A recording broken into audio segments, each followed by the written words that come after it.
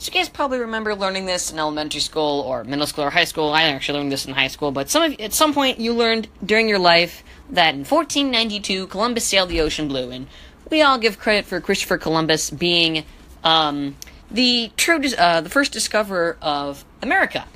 And this is where we give him credit for that. We have Columbus Day here in America and that kind of thing, but is he really the first discoverer of America? Think about it. When he lands in America, who does he see?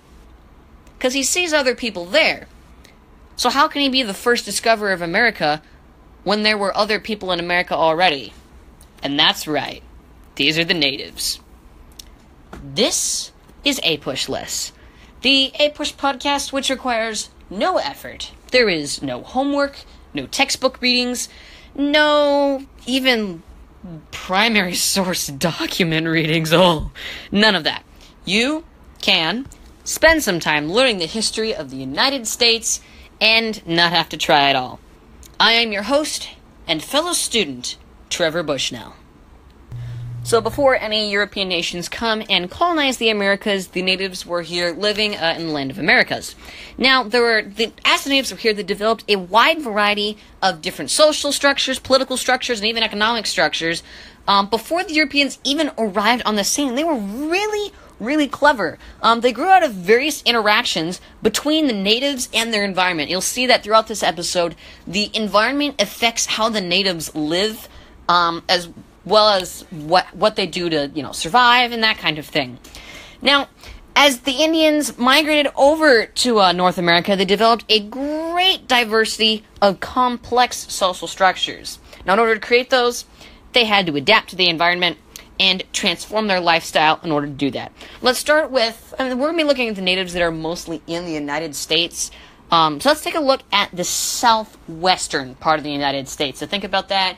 You picture the United States in your mind. You got your compass, everything. All right, south is down, and everything's like, so we're thinking, we're down here, Arizona, that kind of thing. Now, down that area, life was centered around a crop that was known as maize. We know maize today. We actually eat maize today, but we do not call it maize. We actually call it corn. And this crop spread from Central America and around the Mexico area, and then it eventually made its way up to North America. Now, this cultivation of maize fostered an economic development as well as social diversification among the natives there. So let's go ahead and talk about the Pueblo peoples that lived there and used the maize to their advantage. They're also called the Anasazi. I'm not good at pronunciation, but I guess that's another name they go by, so if I butchered that, I'm sorry, but it's not like you're going to get perfect pronunciations from me, because if there's anything I'm bad at, it's vocabulary and pronouncing the vocabulary. But that's not what this show is about. Anyway, the Pueblo peoples, as they're most likely known, live in the southwestern United States, as we've talked about before. Now, they're named the Pueblo peoples because they happen to live in small towns, and these small towns that they lived in were called Pueblos, hence the name. Their culture developed around 900 AD, so we're talking after the death of Jesus Christ. Around the Four Corners area. If you guys don't know what the Four Corners area is, it's here in the United States. We're talking the only 4 states that share a border where you can put each limb in 4 different states. We're talking Utah, Arizona, New Mexico, and Colorado, the point where all of those connect. That's about where their culture begins to develop. Now, these peoples were extremely independent on maize. Like, their life was centered around it. And what's crazy is that they developed these crazy irrigation systems in order to get this maize. They really worked really hard to get those irrigation systems, get the water flowing in, and make sure that the maize would be able to survive, and so that they can cultivate it, so that they could eat it, that kind of thing.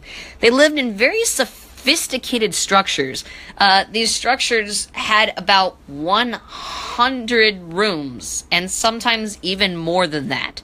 So you have a lot of people living in one building. Back in the day, apartments. I don't know what that was. Eventually, they dispersed from the Four Corners because there was a severe climate change there. They had lots of volcanic eruptions, and they suffered from severe drought in the 13th and 14th centuries. And when you have volcanic eruptions, that's destroying all your crops in a drought where you can't water your crops. And when you're talking, you're in Arizona and Utah. By the way, Mormons, why Utah? Why have to pick Utah? Just not that I'm trying to diss you or anything like that, but like I always thought there are so many better states, like California. California's great. Why Utah? Utah has the Great Lake. I forgot what it's called, and I wanted to say it's like Salt Lake City, yeah. So, like, you have a Salt Lake. Like, that's kind of cool, but it's kind of lame. Anyway, but in the 13th and 14th centuries, they suffered from volcanic eruptions and a severe amount of drought, meaning that they could not grow their beloved corn. Oh, what do we do? Well, how about we run away from this place and create conflicts with nearby tribes?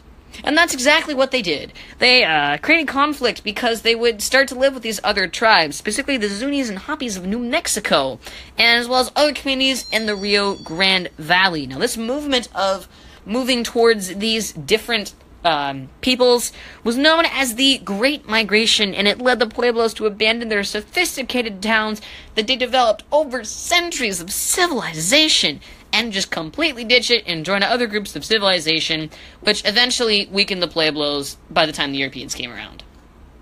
Bye-bye, Pueblos. Nicely done, guys. That was great. All right, let's go ahead and move up to the Great Basin.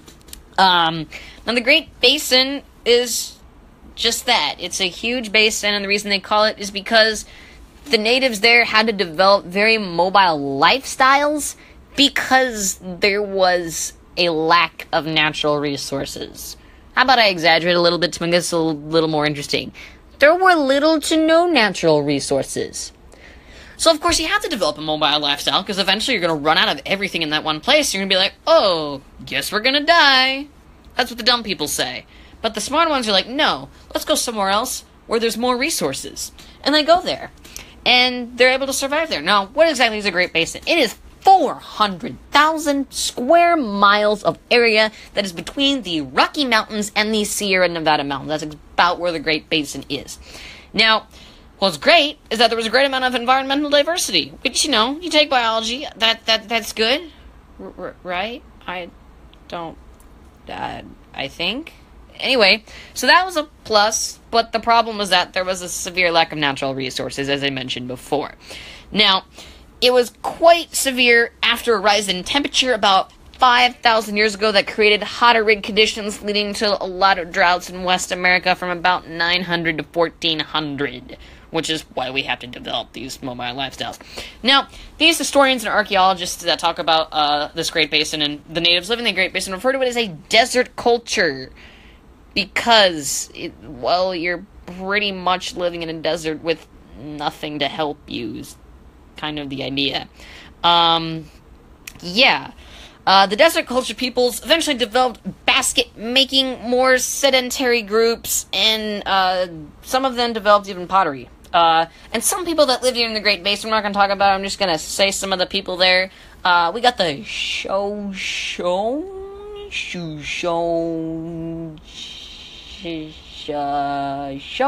We'll go with that. We got the Paiute and the Ute.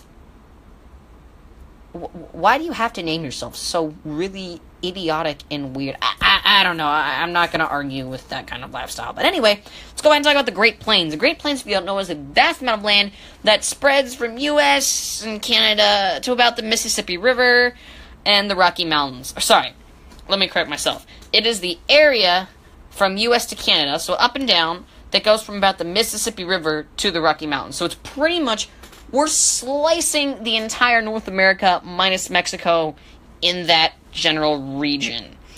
Now, these were known as the Plains Indians, and they're native, those are the native people in the Great Plains, and they are quite stereotyped by our ridiculous American pop culture. We associate Plains Indians as riding horses and hunting buffalo and wearing headdresses. And, well, let's be perfectly honest, that's how we stereotype all Indians that were back during this time in TVs and movies. I mean, Go watch a movie yourself with Indians in them. That's what they look like, alright? I mean, heck, even research books draw them like that. Actually, don't quote me on that, because I don't like reading research books. Anyway, this stereotype we create has little validity, because you think about it. For those of you that know your world history, we're going to talk about it next episode, but the Columbian Exchange was huge. Now, here's the deal. The Columbian Exchange happened when the Europeans came. And I said at the start of the video that we're talking about the natives before the Europeans came. So how can these people have horses when there's no Europeans? Because the Europeans brought the horse during the Columbian Exchange. You see the conflict we're running into here. But anyway, they also had a mobile lifestyle, but it was more on foot. And you had people hunting buffalo, such as the Seahawks. Not like the Seahawks football team. It's spelled S-I-O-U-X.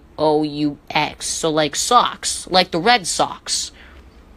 I don't play baseball, though. So there's also the Blackfoot, not to be confused with Blackbeard. The Arapaho. That's kind of fun to say. Arapaho. Anyway. And the Cheyenne peoples. I think that's how you say that. We're going to go with that. Anyway. These some of the groups of Indians closer to the Mississippi River developed more agricultural lifestyles, more stay in place, and these include the Osage, the Omaha, and the Wichita. Those sound like cities, especially the last two. We've come a long way, haven't we? Anyway, let's go ahead and look at some eastern societies that are along the Atlantic coast. We're looking at the Atlantic coast southerners with a southern accent. That's not a southern accent at all. I don't know what I'm thinking. Sorry, southerners. I didn't mean to poorly impersonate you. That's not what I meant. Anyway, they developed a mix of an agricultural society and a little bit of hunting and gathering as well. Some of the economic developments that they made fostered development of permanent settlements. So let's take a look. We got a couple of peoples we're going to look at real quick. Let's look at the Algonquian peoples. They were a tribe on the east coast of the United States, around the roughly the St. Lawrence River and the Great Lakes, that area, which doesn't strike eastern to me, but then again, I'm not good with geography, and I'm teaching this podcast, so I don't know. Anyway, they also hunted, they fished, and they also were dependent on maize. Gosh darn it, why do you have to love corn so much? Anyway, the Great Lake areas also had a colder climate, which made agricultural products really hard to make, and so they kind of relied more on hunt.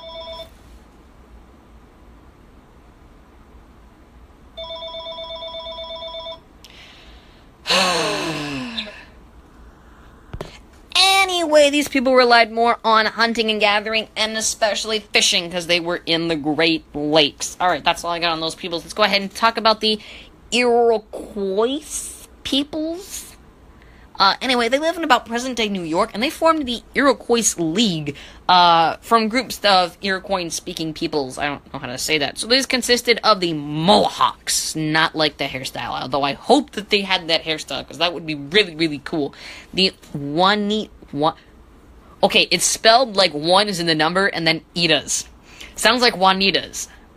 Juanitas. I love those chips. Oh my gosh, they're so good. Anyway, Onondagas. Cayugas, I think, and Sonoras, and some other people called the Tuscaroras in the 1720s. But that was way later. We're just gonna forget about those people. It was founded all the way back to the 15th century, possibly. Historians don't really know. So, yay historians.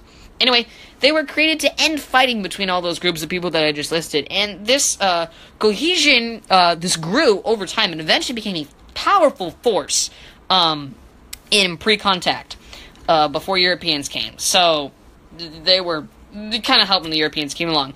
They lived in permanent villages, and they farmed, they hunted, and they fished, and the majority of their food came from farming. Sorry, hunters and fishers, you just aren't good enough. Farmers grew corn, beans, squash, and the Three Sisters crop. Those are with the Three Sisters crops. They're not even really related that much. They're quite different vegetables. And gosh, you too with the corn. Whatever. And these peoples were also a matrilineal society. Well, you guys remember back in Europe there was a lot of paternal societies, or patrilineal. Point is that they were from the father's side. Now we're talking the mother's side. These people were a little bit, well, they were different. Let's just say they were different. I did not mean to sound sexist there. Okay, now I'm just sounding like an idiot. Okay. Let's just end this off by talking about one more peoples, but we're gonna shift gears over to the Pacific Northwest. That's where I am. It's very cold there. These people are probably not gonna do very well, but hey, the Pacific Northwest, and we got things like Washington State, where we don't have giant waves because of the stupid islands that are right there. And we have rocky beaches. We don't have real beaches. So yeah, I think they live pretty well, Anyway, we're talking about, and we're also including present-day California. Why are we including California in this? California's hot. The Pacific Northwest is not hot. I live there. I know this. Why are we including California in this? Anyway, they experienced a lot of economic development and social diversification by developing a mix of foraging and hunting. Now, some areas, people were supported by vast resources of the Pacific Ocean and the rivers that flew through there. Let's talk about the Chinook peoples. Not like the helicopter. I think the helicopters are called Chinooks. I'm not the airplane guy. My brother is. I leave that stuff to him. They lived along the Columbia River, which is present-day Washington and Oregon. They were made of several groups, but they all had the same language, and they foraged, hunted, and fished, as I talked about before. They lived in settled communities, which means they had a stationary lifestyle, and they had a nice, higher degree of economic development and social stratification than the others, because they even had a caste system. They had a caste system. No one else really had, like a settled caste system. This is a crazy caste system, because the higher caste people lived in isolated from the lower caste people, which were like the commoners. I don't know what I'm trying to get at there. But some of the higher caste people included shamans, warriors, and rich merchants that could come along. And they lived in long houses, which have up to 50 people per house. You guys try and compete, guys, but sorry. Those Pueblo peoples with their 100+ rooms, I don't know. I think you're losing out there. We'll be discovering the end of this episode once you really quickly discover this. APUSHLESS is brought to you by Google Sites. As you can tell by this side project podcast of mine, I like creating new projects and podcasts because, I kind of like podcasting as a hobby. It keeps me busy and entertained. And, well, when you take a class like APUSH, that's kind of nice to have something like that in your life. I also, since I'm treating this like a hobby, don't really have any money to dedicate to this project, so I need a way to get my ideas out for free. And this is where Google Sites comes into play. Google Sites is similar to any other website creator such as Weebly or Squarespace, but Google Sites has its own quirks that makes it special aside from the rest of them. Now, aside from purchasing a domain, Google Sites is completely free, outpacing Squarespace in that regard. And the other thing is that there aren't any upgrades for you to purchase, which Weebly makes you upgrade in order to put in elements such as audio. Their easy-to-use interface makes everything so, easy. You can attach any file you want, including audio, haha, take that, Weebly, and inserting things like text boxes and new pages are quite simple. You can also insert gadgets for free, which are special objects that can aid you in certain ways. For example, you can add a gadget that, when clicked on, subscribes to your YouTube channel or follows you on Twitter. And right now, my listeners can check out my Google site today. Go to sites.google.com/site/APUSHLESS, that's all lowercase, to get episodes, show notes, and resources today. And that, my friends, are all the native Indians that were around in the pre-European times, roughly about the time that Europe's going to come in. And, well, you'll find out later. But Europe is going to do some interesting things to these people. They're going to colonize the Americas, and then they're going to, quite frankly, abuse them, take their property, and indirectly kill them. And it's kind of a brutal scene. You'll find out next episode when the Europeans come along. But aside from that, that's the natives. APUSHLESS is brought to you by SoundCloud and Google Sites. The thing to learn when learning the AP in this podcast is to, 1, learn the history of the United States, and 2, get SoundCloud, because that will make both aspects will make your life way cooler in the end, trust me. Producers on the show this week were only me, Trevor Bushnell. I'm currently recording this on vacation, so I don't have access to my entire team that puts this together, but trust me, this podcast is going to sound a little bit better, it's going to feel a little bit better, have a more upbeat attitude, and a couple episodes later. But in the meantime, we are based out of the beautiful, lovely, quaint, quiet, small town of Ferndale, Washington. But of course, you don't know where that is, so look it up on a map. Except, gosh darn it, we still aren't on the map, aren't we? Sad. Anyway, thank you guys so much for listening to another episode of APUSHLESS, and I'll see you guys next time. Bye.